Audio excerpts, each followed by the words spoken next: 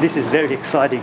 Knowing age of krill is a very, very long research question, more than 50 years, because krill doesn't have any hard parts that record their age.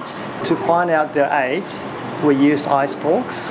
What we did was to slice those eyestalks into really thin slices and then polish it, and then count the annual bands that have been created. So the concept is the same as the annual tree rings. Krill is the fundamental food source for most of the higher predators like whales, penguins, seals in the Antarctic Ocean.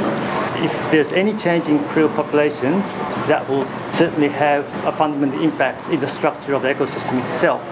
So it's really important to know how old krill are, because that will be used for the fisheries management. We can actually retrospectively go into the preserved samples like about 100 years ago and then compare with the recent krill. We will be able to better predict what may happen in this changing environment into the future.